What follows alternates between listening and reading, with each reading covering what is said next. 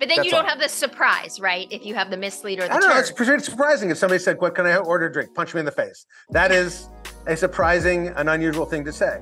It just doesn't fit with the formula, and I think people are tired of formulas. Welcome to the podcast, Jay. Thank you. It's very wonderful to be here. You know, I know a lot of my guests, and I don't know you well, which makes you a very interesting puzzle for today. I'm fascinating to everyone. I bet. Those who know me and those who don't. I'm a riddle wrapped in an enigma. Okay, let's unwrap it. Okay. And so first of all, we do have 6 degrees of separation. You developed and wrote for 5 years on The Simpsons. Yes. And during part of that time, I was a model for the animators on the show. So I would show up, you know, on a weeknight, and Paul Wee organized this, right? Mm-hmm.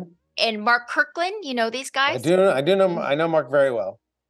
Yes, and they were there, and we never met. Okay, well, there you go. So like when they would say, "Hey, please hold this coffee cup and look mad," that was you?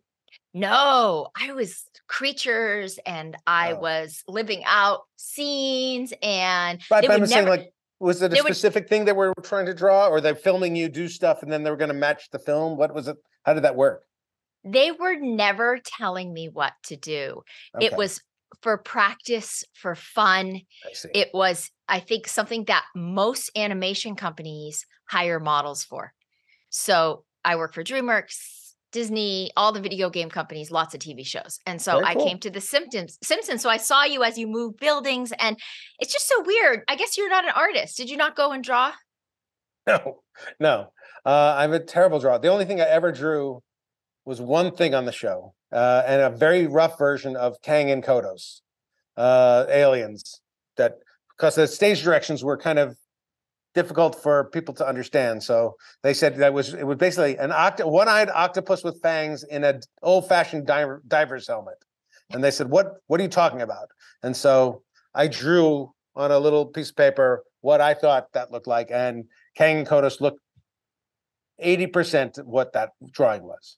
Wow. Yeah. That's exciting. Yeah, that's exciting. So that's that is to tell you that I'm not an artist. I'm at all.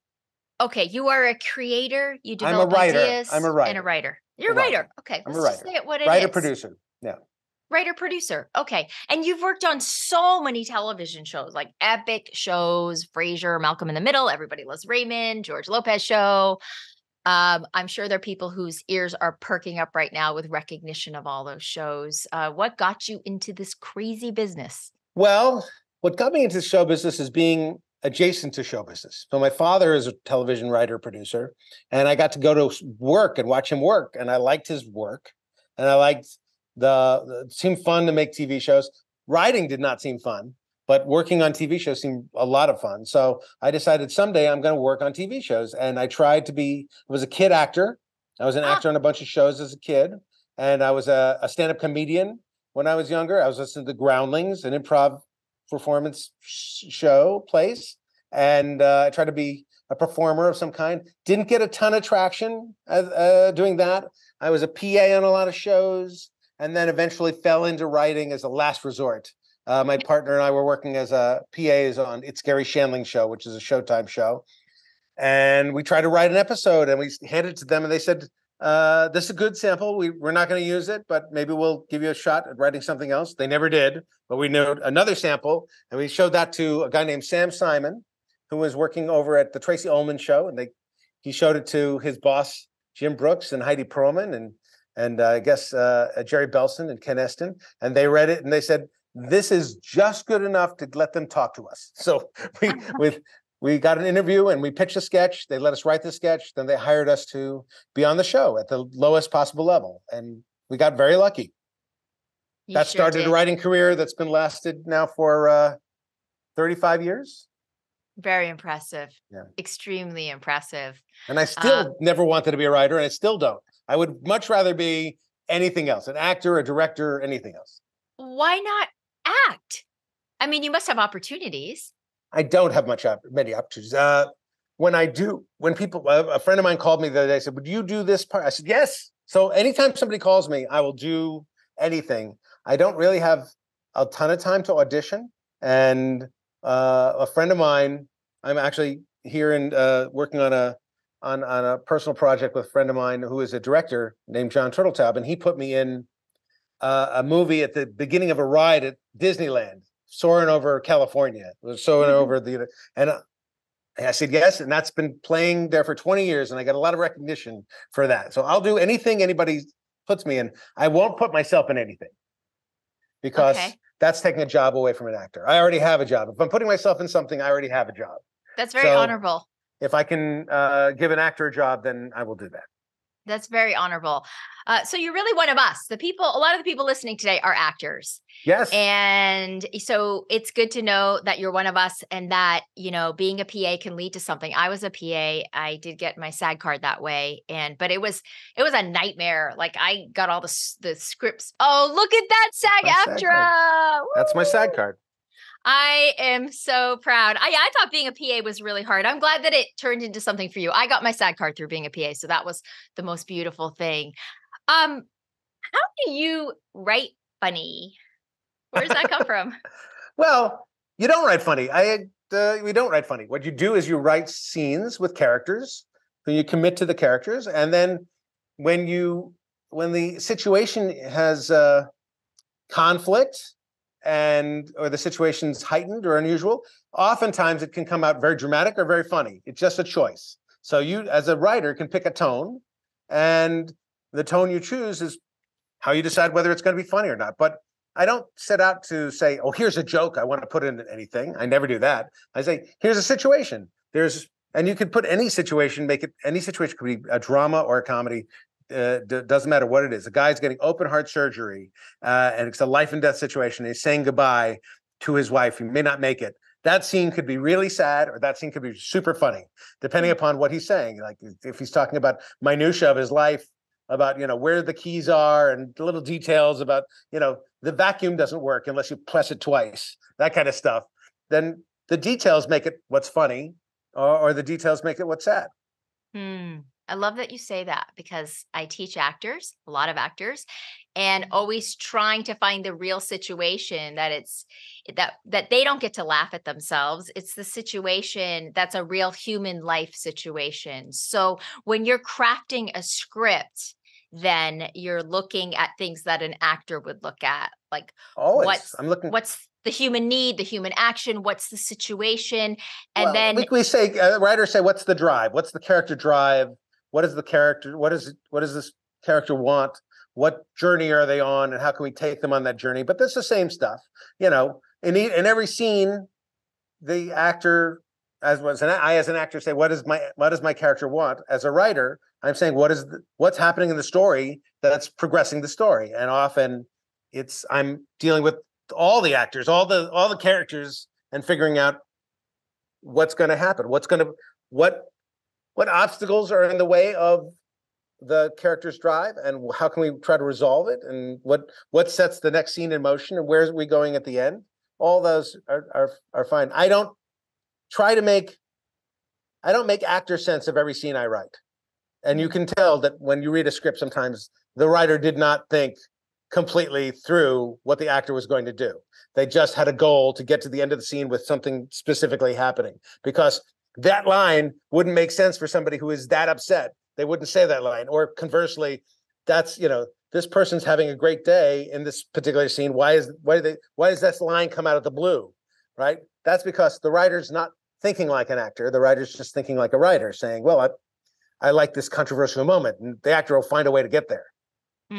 We trust the actors to find a way to get there. Also, the thing that I like about what you're saying, and the thing about a writer, is in our minds, the actors in our scene are totally committing to that scene. The characters are totally committing. That's an easy thing to say and a hard thing to do with real flesh and blood actors, but that's what's happening in our mind. Why is it hard?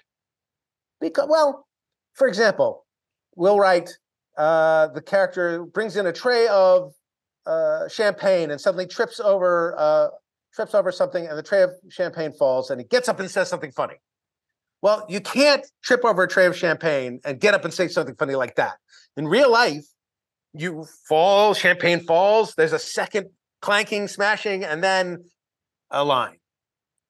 And a writer doesn't think that way because a writer can think it just happens cartoon fast. But in real life, it has to take time. So that's why we don't play out the scene physically the way actors have to. And so it's just it's slightly different. And also we hear readings in our head of what the actor should sound like. And real life actors don't always sound that way. They have to sound the way they sound. They have to go through their process and their craft, and it comes out differently. And a good writer-producer will listen to what the actor's doing and say, I appreciate that and thank you. And if it's not hitting right, they'll adjust what they're doing instead of trying to force them to do it the way they originally heard it in their head. But I'm sure you've come into contact with writers who say, that's not how you say it. You should say it this way. And that's, of course, the terrible thing to say. Fortunately, I haven't. Okay, that's good. I did study sitcom directing with two directors, Mary Lou Belli and Phil Ramuno. Do you know either of them? I don't know either of them, but I'm also a sitcom director. So I've done that. So they wrote a book called Faster, Funnier, Louder, and I've had them both on my DGA card. Oh, you are blowing me away. I want one of those.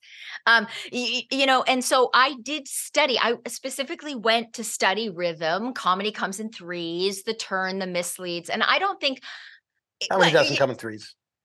I disagree. Not always. Okay. Comedy comes in ones. You don't need a setup, a reinforcement of the setup, and a reverse to make something funny. That formula is, you could just do the something funny. You don't need the setup and the something funny. What'll I have to drink? Well, I'll have a Coca-Cola. We don't have Coca-Cola. Are you sure I can't get a Coca-Cola? I'm sorry, we don't have a Coca-Cola. Well, then I'll have a punch in the face or something like that. That's that. You can just, what do you have to drink? I'll have a punch in the face. It's equally as funny or non-funny in that particular case. What I'm saying is it's equally unfunny to say it just the first thing coming out of your mouth. Yes. You don't need three. But then you don't have the surprise, right? If you have the mislead or the turn. I don't know. It's pretty surprising if somebody said, what can I order a drink? Punch me in the face.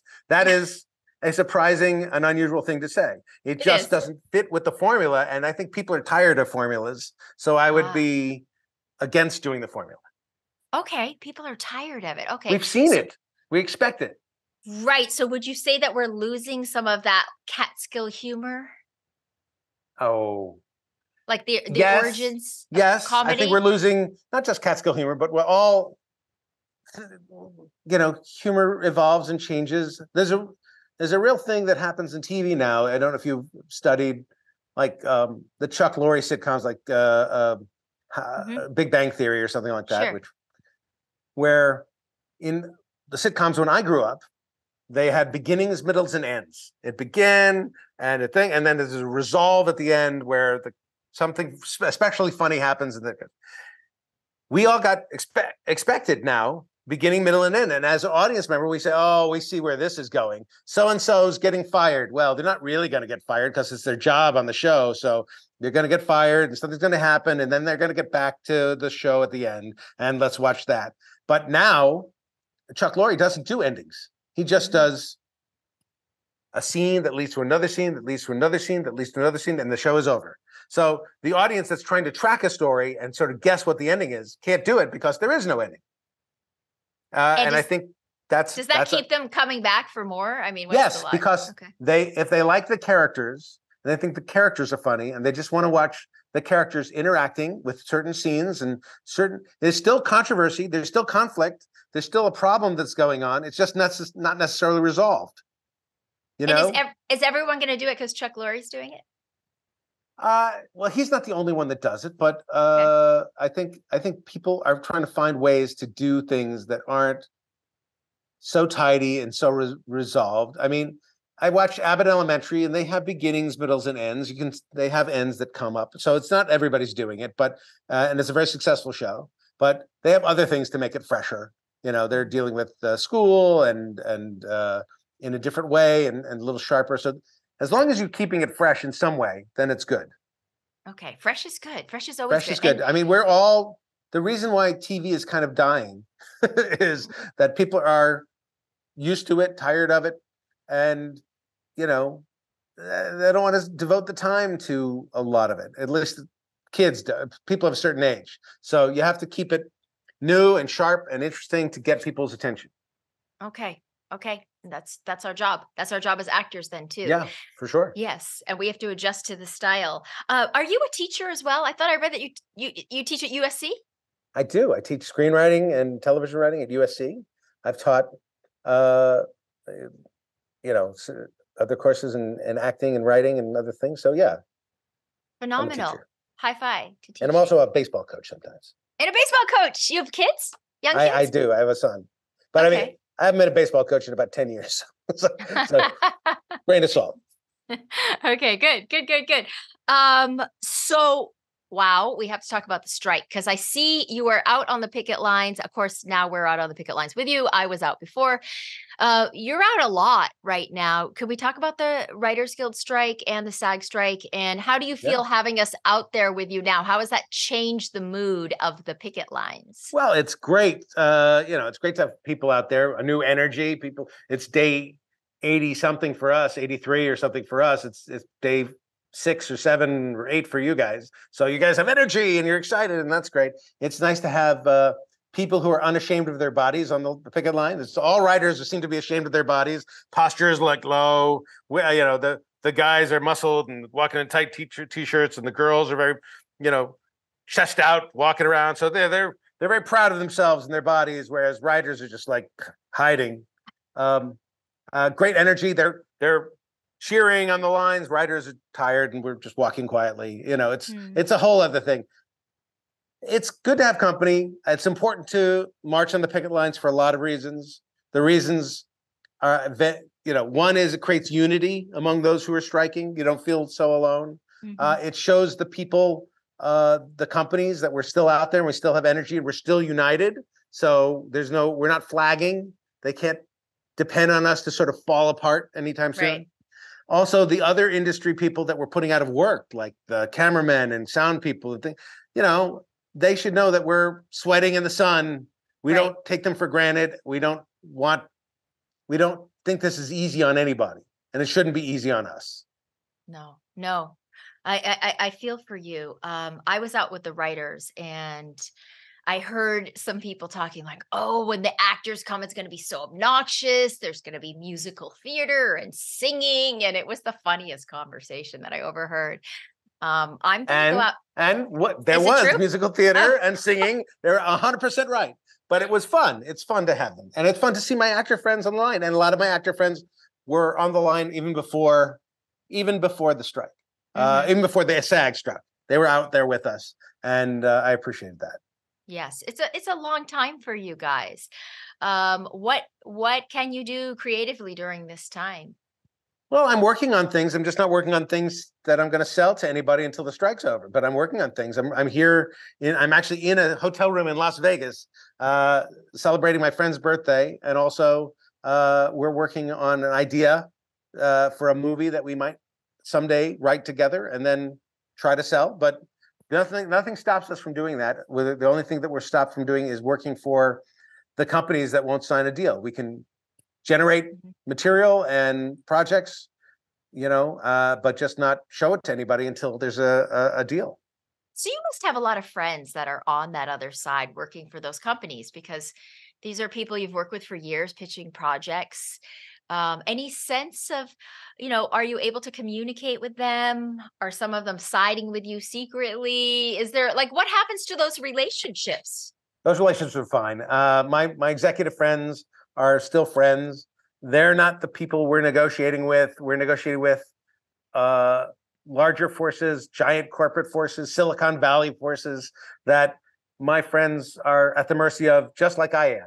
When they make their deal, they're at the mercy of giant corporations, and their usefulness is only as useful as they are today to those companies. They know that. But they're also not on the inside track of negotiations. Nobody in that room is, except the people who are at the very, very top echelon of all those companies and their business affairs people. And the AMPTP. So it's a very select group of people who know what's going on.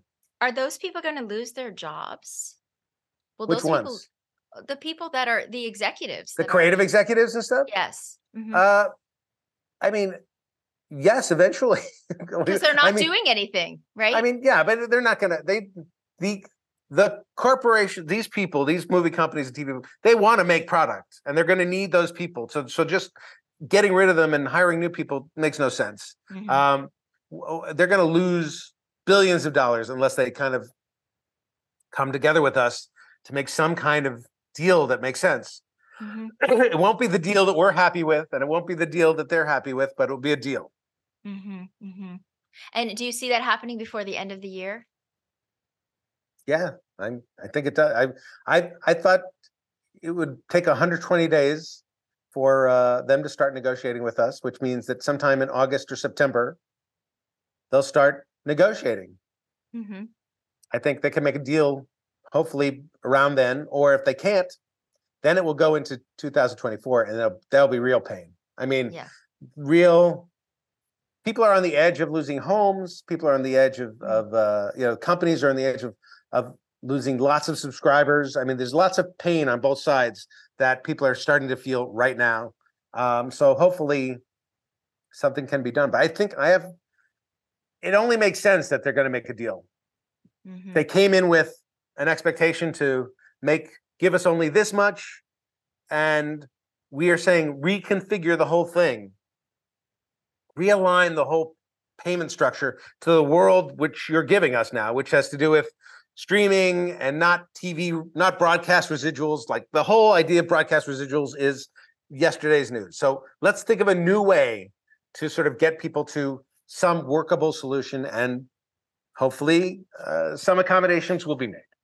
I hope so. I think they will be, because I mean, a lot of these companies like Viacom, which owns CBS and Paramount Plus, they need product. They need stuff for their fall season. NBC, Comcast needs stuff.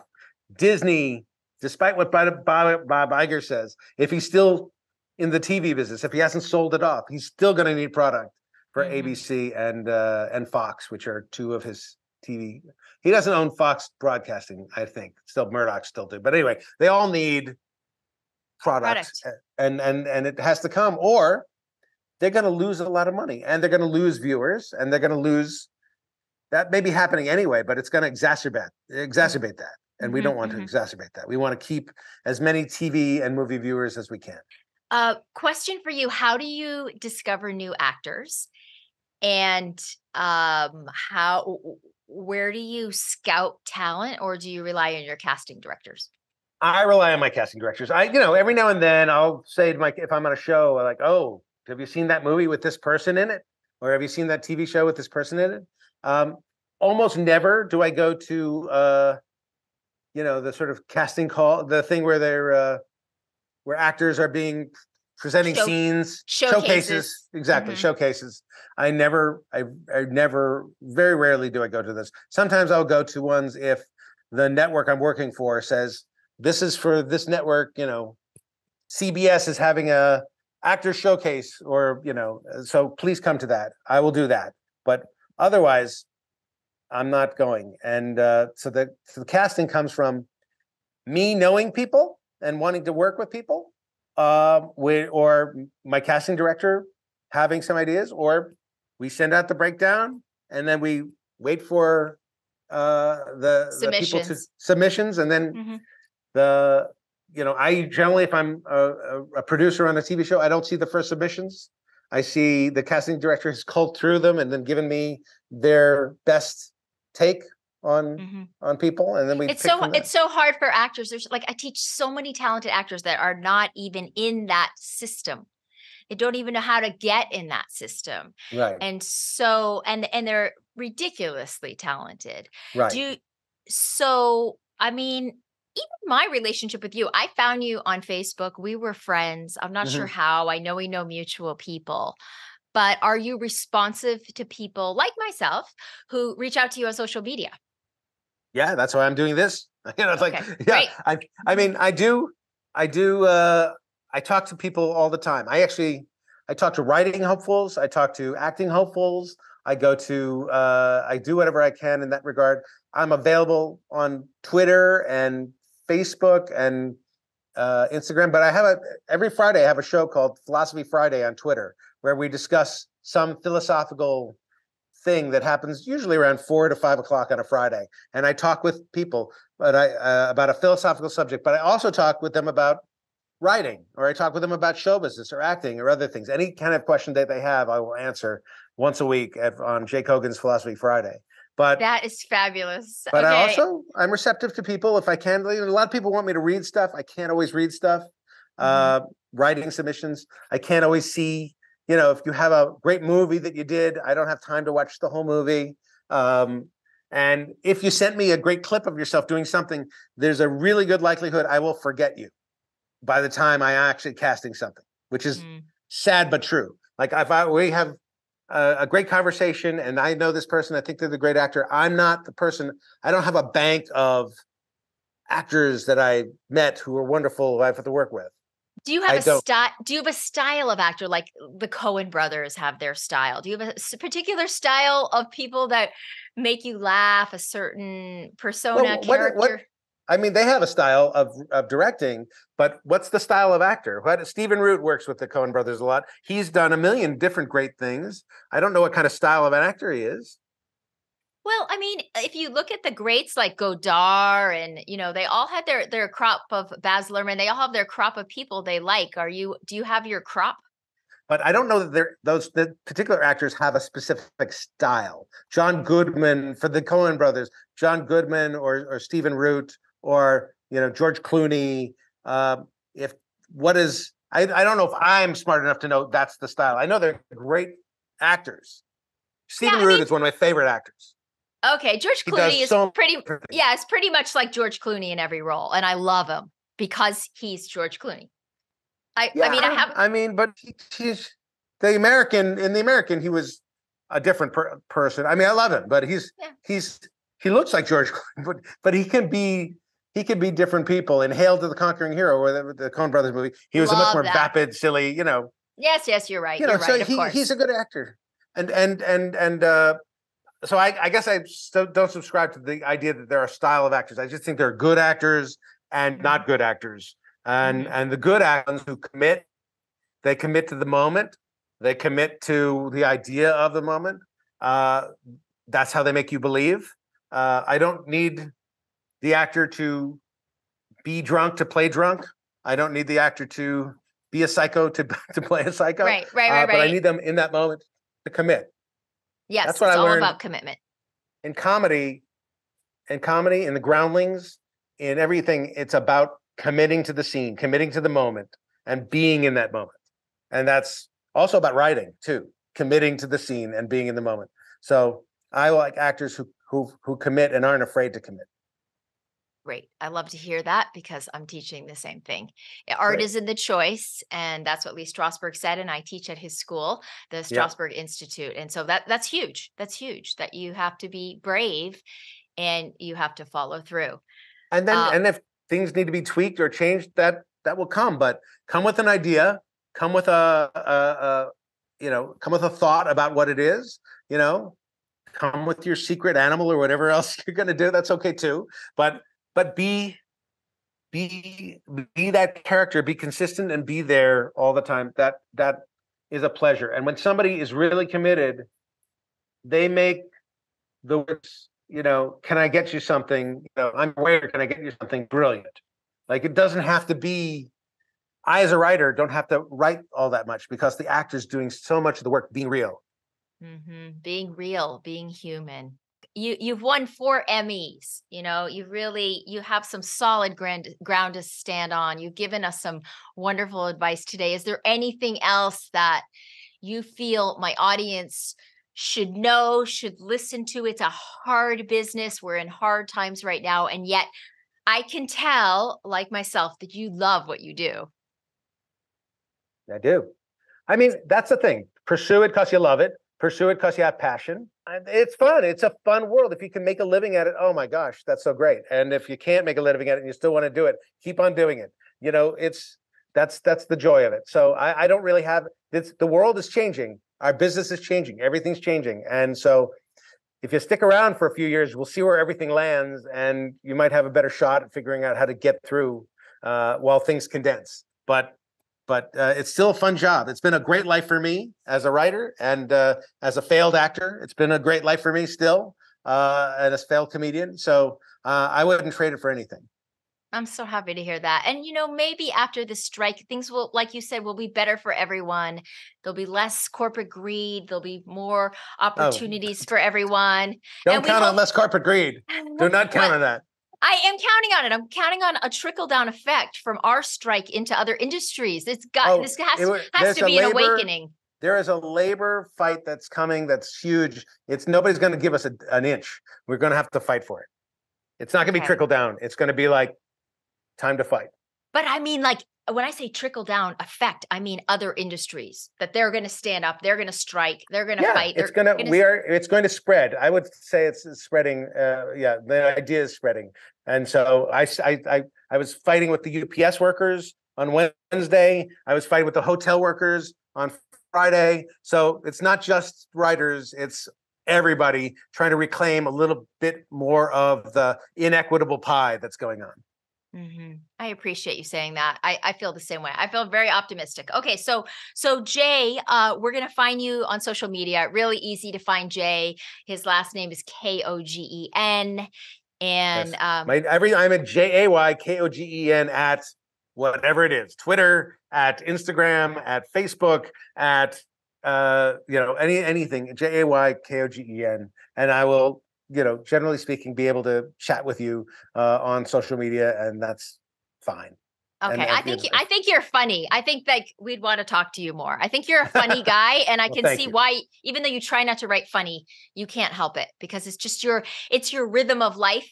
And I bet you've noticed that with other people in the industry. The greatest showrunners I know, they just have like something about them that makes them interesting. We definitely see life in an interesting way, and we use humor when we can, because that's how we get people to like us. so is that what it's all about? Maybe that's what it's all about at the end of the day, right? Yes. Don't we want to be liked, or at least thought of as pleasant people. So we try to make people laugh, and people generally like that. Thank you so much, Jay. I love having Thanks you for on. Having me. Absolutely. Enjoy Vegas. Thanks, Jay. So fun talking to you. If you'd like to hear more of my other inspirational guests, be sure to go to my website, diaryofanactress.com. Until the next time, stay inspired.